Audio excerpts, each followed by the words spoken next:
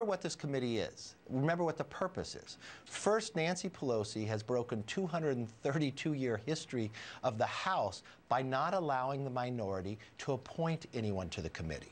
This committee does not have 13 members as the power of the House voted for it to have.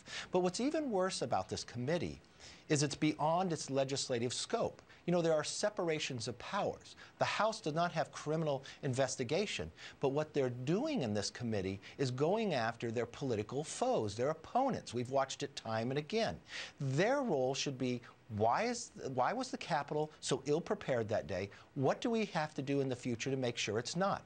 The Senate had a bipartisan committee look at it, and that's exactly what they looked at, the legislative role of the House.